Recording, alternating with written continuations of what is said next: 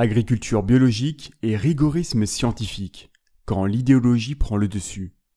Les médias ont une approche très particulière de l'information scientifique.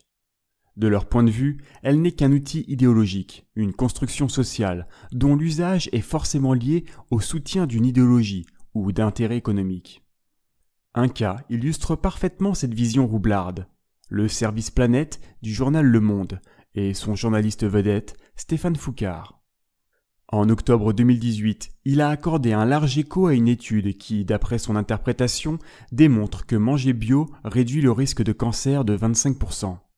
Ces résultats ont étonné la communauté scientifique, car de précédents travaux sur le sujet n'avaient rien découvert de significatif. L'absence d'effets positifs des aliments biologiques n'est pas étonnante dans la mesure où les réglementations occidentales exigent que les aliments ne contiennent pas de résidus de pesticides susceptibles d'augmenter le risque d'une quelconque pathologie. L'analyse en détail de l'étude réduit drastiquement la portée des conclusions journalistiques. Premier point. L'étude est observationnelle et déclarative, par définition de robustesse limitée, basée sur les déclarations des participants, dont presque 80% sont des femmes. Second point. Le traitement statistique, à l'aide d'intervalles de confiance à 95%, est reconnu comme trop laxiste pour discriminer des phénomènes de faible ampleur et sous l'influence de multiples facteurs difficiles à quantifier précisément. Troisième point. L'effet protecteur des aliments biologiques n'est pas statistiquement significatif pour les individus ayant une bonne hygiène de vie ou un diplôme supérieur, ainsi que pour les hommes et les moins de 45 ans. Quatrième point. La prise en compte des facteurs confondants alimentaires est lacunaire. Pas de poisson, d'huile d'olive, de noix, de sucre raffiné, de friture, etc. Cinquième point. La correction des facteurs confondants utilisés par les auteurs paraît trop faible compte tenu des différences entre les groupes Q1 et Q4. Sixième point. L'hypothèse avancée par les auteurs, les résidus pesticides, ne fait pas l'objet d'une confirmation par analyse chimique sur les sujets de l'étude. Septième et dernier point. Les pesticides cités étaient interdits avant le début de l'étude. Paration en 2001, trachlorvinphos en 1987, diazinon en 2007 et le malathion en 2008. Ce qui réduit leur effet présumé et la portée prescriptive de l'étude. Face à ces critiques, Foucard s'est fendu d'un article hallucinant intitulé « En matière de santé publique, le rigorisme scientifique est une posture dangereuse ». Arguant qu'on ne pourra jamais supprimer tous les biais, il exige des mesures pour imposer sa vision de l'agriculture, plutôt que l'étude calme et réfléchie des faits. Derrière cette posture idéologique, cette volonté de museler la recherche trahit le fond de sa pensée. Foucard monte la voix et s'agite car il sait pertinemment que l'agriculture biologique ne protège pas du cancer.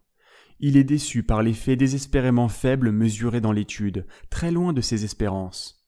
Il a tout intérêt à ce que les travaux s'arrêtent sur des conclusions peu fiables, mais favorables à ses idées, car pour ce négationniste obsessionnel de l'intérêt des OGM, l'agriculture biologique n'est qu'un moyen d'imposer l'agenda de l'écologisme millénariste. Foucard a peut-être en tête un détail dérangeant.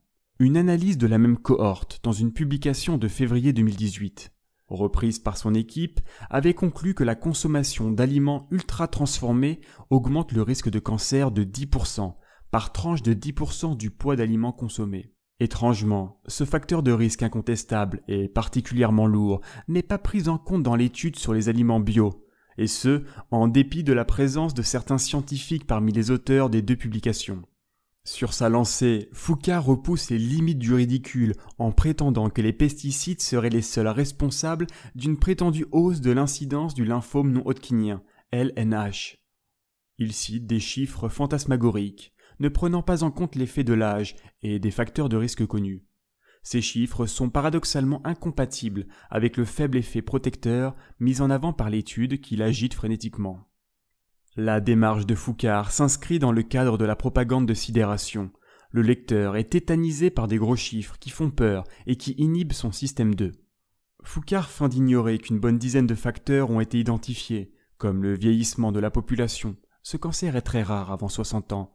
La diffusion de virus sexuellement transmissibles, VIH, virus d'Epstein-Barr, l'hépatite C chronique et le HTLV1, les maladies auto-immunes, dont l'explosion est à relier au syndrome métabolique provoqué par la sédentarité et la surconsommation de sucre libre, l'immunodépression et la proximité d'un trafic routier important, vraisemblablement à cause du benzène présent dans l'essence sans plomb et des émanations du diesel. Le dernier clou sur le cercueil est enfoncé par Philippe Stopp de l'Académie d'agriculture. Il démontre dans un document limpide que le lien entre pesticides et LNH est très douteux.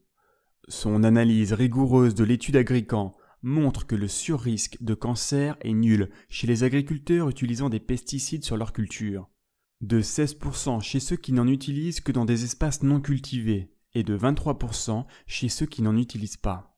Nul doute que ce résultat paradoxal ne sera jamais à la une d'un journal de la presse conventionnelle. Une étude isolée, aux limites méthodologiques évidentes, affichant des résultats de robustesse et d'ampleur modeste, ne peut aucunement démontrer que les aliments d'agriculture biologique protègent du cancer. Les auteurs ne disent rien d'autre quand ils précisent prudemment que si ces découvertes sont confirmées, la promotion de la consommation d'aliments biologiques dans la population générale pourra être une stratégie prometteuse pour la prévention du cancer. Foucard devrait prendre garde, car comme le démontre la jurisprudence Ansel Case, quand on s'acharne à défendre une thèse mal démontrée, on passe à côté de la vérité, et cela peut faire beaucoup de dégâts. Un article signé par Technoprêtre, puis lu par Super Barbu. Abonnez-vous et suivez-nous sur rage-culture.com.